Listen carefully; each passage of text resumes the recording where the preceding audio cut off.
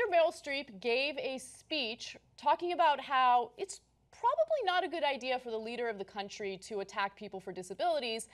She got a lot of criticism, and Hollywood as a whole got a lot of criticism for being out of touch.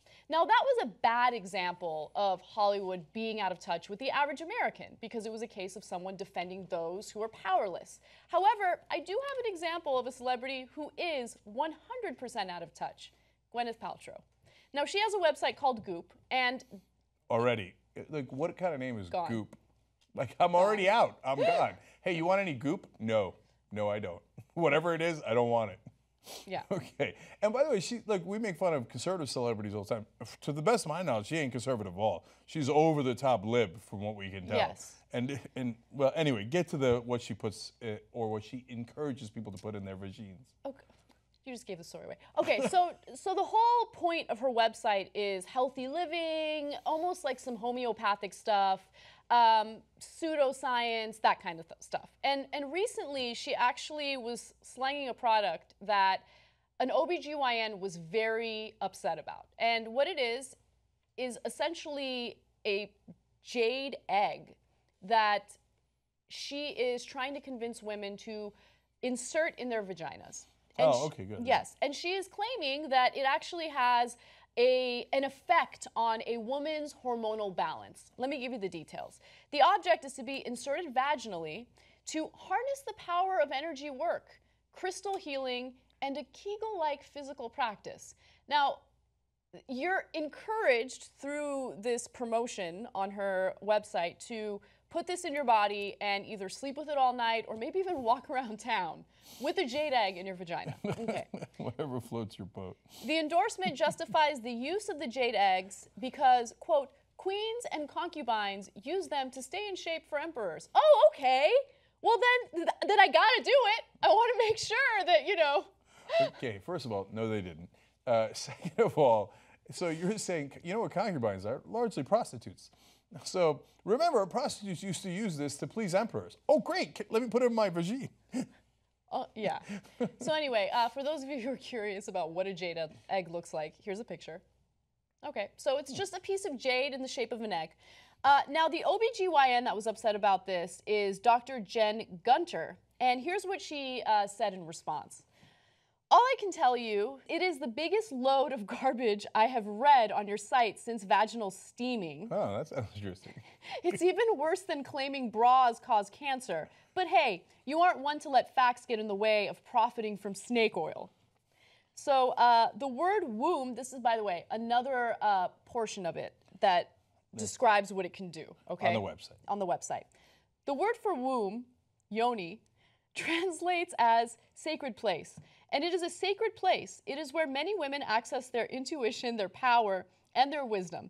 It's their inner sanctum that we can access when it's not in use creating life. Okay, I think that the human body, not just not women's bodies, but the human body in general is an incredible, magical thing, right? And when I say that, the way it works, the way that, you know, everything functions properly, like, I think that that's fascinating. However, I literally cannot stand it when people talk about how mystical their vaginas are. It bothers me. Yeah, I can't take it. I'm 100% with you. You know, when you cut yourself, the human body closes it back up and heals it. It's amazing, right? So that saying magical, okay, it's a little, I mean, not how I would phrase it, but yeah. Magical is not the right word, but I don't know, it's amazing. The human body is amazing. Like the fact that you develop a heartbeat in the womb and then you continue to have a heartbeat for the rest of your life.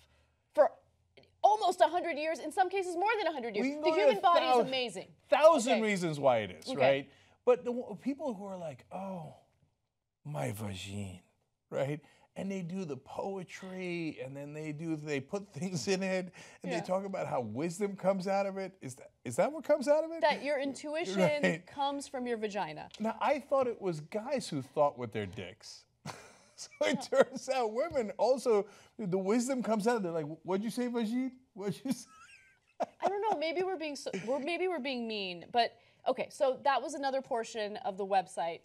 endorsing these jade eggs. And the doctor chimes in on this portion of it as well. She says the vulva, vagina, cervix, and uterus are not intuition repositories, and neither are they sources of power or wisdom.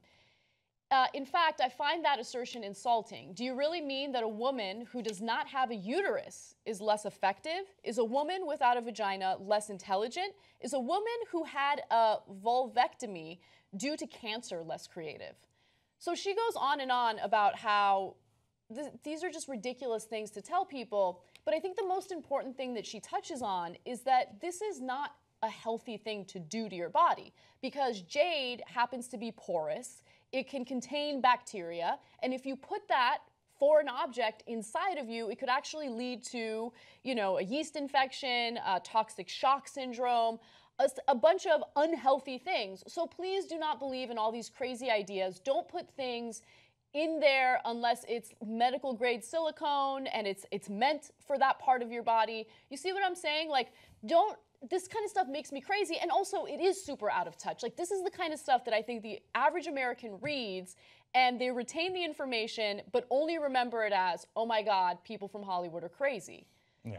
So look, I kid around, and yeah, I'm a bad man about, you know, how your vagine talks to you and gives you wisdom and power. And I know that some people are using that as a metaphor, and I'm being a jerk about it. And I hope you're using it as a metaphor. But there is something serious in the story, as Anna's pointing out. It's not, look, there's a number of things that can go wrong here. Sure, yeast infection, et cetera. The one thing that is good is you could apparently do the Kegel exercises. The Kegel exercises, Kegel exercises with the jade egg. So she says that you could do, right? You can do it without the jade egg. She's not advocating for it with the jade egg. She's like, if you want to do the Kegel exercises, I get it, because that can help some women when it comes to achieving orgasm and stuff like that. Right, but she's like, but don't walk around with it, because then that affects other muscles and could be problematic for you if you leave it in for a long time or walk around town with it. But to me, the most important part is that when she says that they somehow balance hormones, she's like, see, that is not true. That's literally biologically impossible. So if you're telling people that it's going to balance your hormones, man, right? That you're lying to them. So don't do that.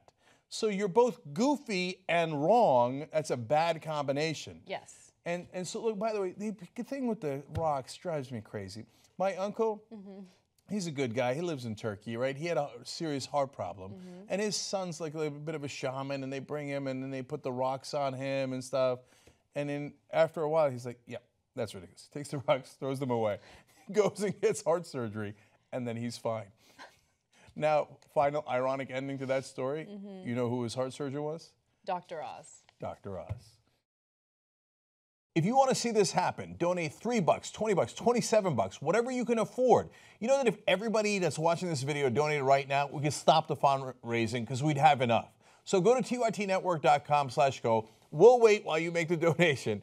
Thank you for doing it and for building a great new journalism team. And thanks for watching.